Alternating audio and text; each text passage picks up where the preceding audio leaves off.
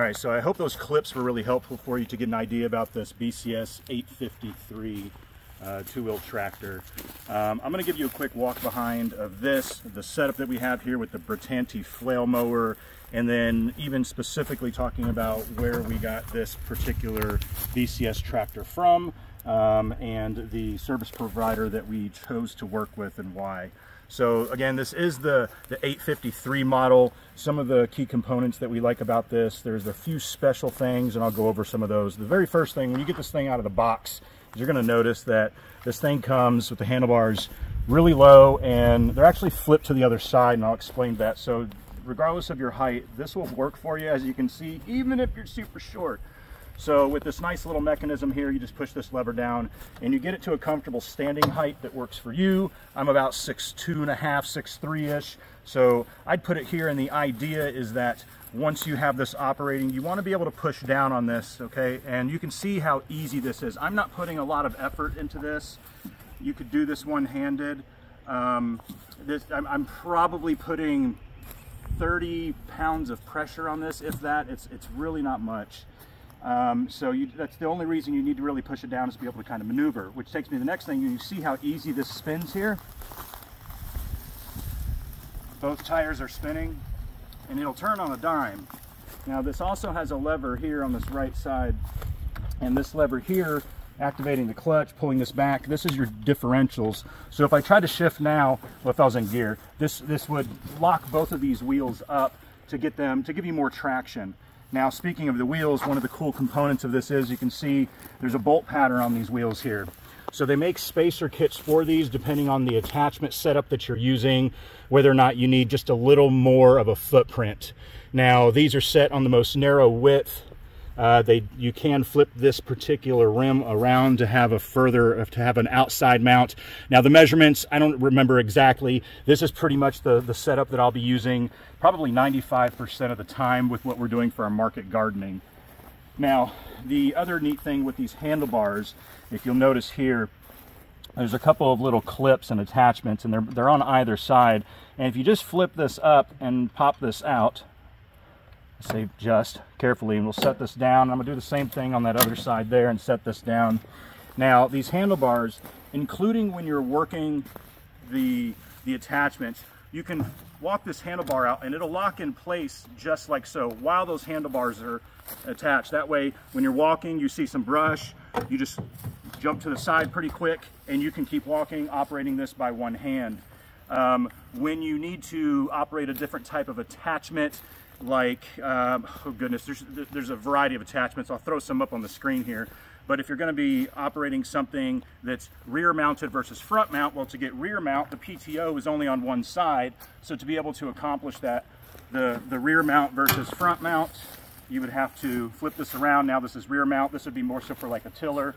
Then these mechanisms here just get flipped right back around for your PTO activation here, as well as your gear shifting on this side. So you can see it's a pretty simple process.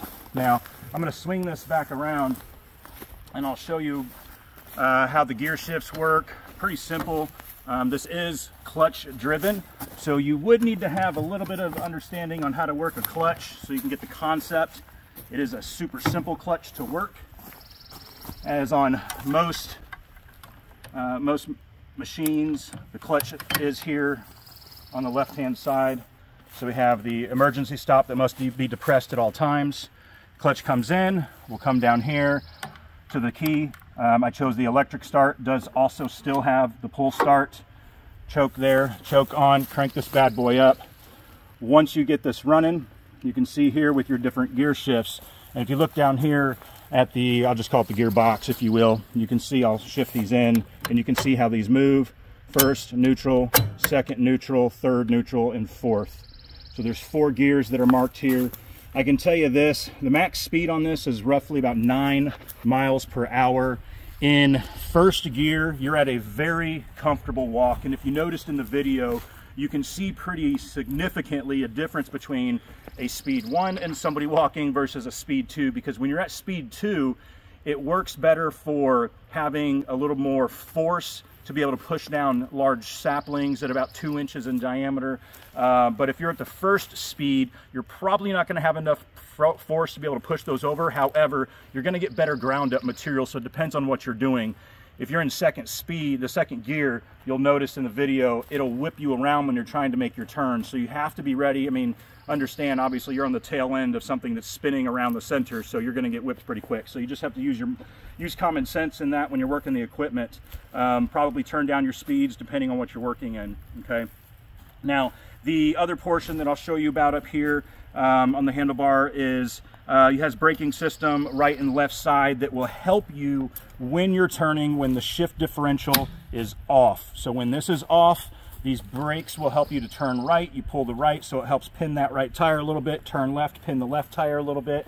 Helps you get those sharper turns if you need to. If you're able to just muscle it around, you can literally just take this and swing it. Sometimes if you're on a bit of a slope, it puts a little bit of pressure to make it a little difficult. This here, depending on the way the handlebars are, determines if you're in drive or if we're going in reverse. And oddly enough, even though where this bar is, this is my most used position for the 853 BCS tractor, I actually have it in the back position for drive. You would think that drive forward, however, that's not the case for this. This is how you go forward, this is how you go backwards. When you're flipped the other way, this will be in that position here. You flip the handlebars, it's going forward. Technically, it's going this direction with this here coming towards me. Now, I'll talk about this Bittante flail mower that's here at the attachment.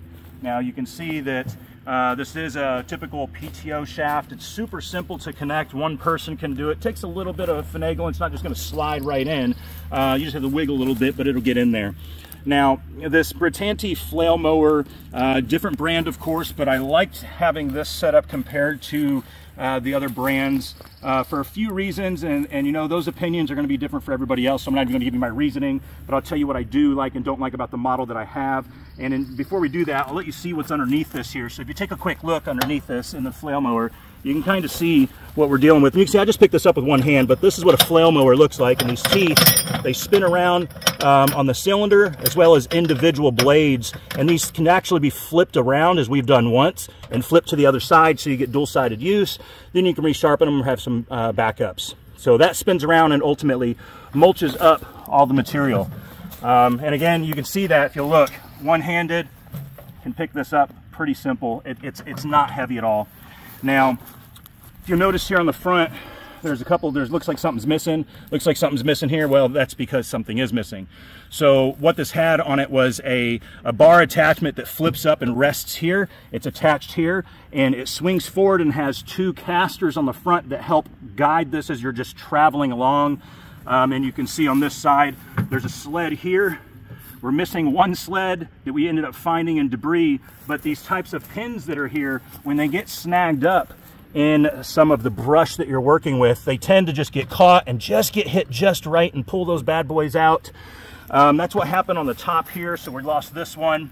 And if this is not in its driving mode, meaning down, which hinders you when you're working in brush, if it's not down and locked in, then it has to be up, but it's not locked anywhere, meaning it will just get pulled. And that is what happened, is that thing kept getting pulled in the brush.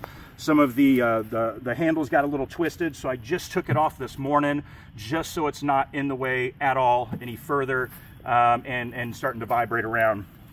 Now this Bittante flail mower, you can see on this side here, this is gear driven. There's no belts in this.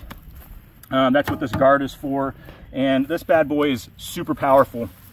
You can see here all this material that's on the ground. This is what you saw in the video that we had just everywhere in the forest floor here, all over the place, and it just ground it up. You can see we'd have some sticks and branches stuff still intact like so. This is all single pass that I've done in this area. So depending on how fine you need things ground up, 2 passes on this system would probably work you wonders. So I think that pretty much covers it. It's the 853. I do want to touch on where we did get this from. Throw their information at the top of the screen for you. It's from Daileys Farm and Walk Behind Tractors. They're based out of Hohenwald, Tennessee. There's a couple other BCS tractor providers, but none that I have seen offer you attachments that work with this that are not branded by BCS. I hope you enjoyed this review on the BCS 853 tractor with Bittante flail mower. Feel free to ask any questions in the comment section below. Remember, every day is an opportunity to learn something new and to spread a little love. So from our family to yours, keep nurturing your passions, cherish your loved ones, and of course, stay rooted in love. Until next time, stay blessed and happy farming. We'll see you on the next video.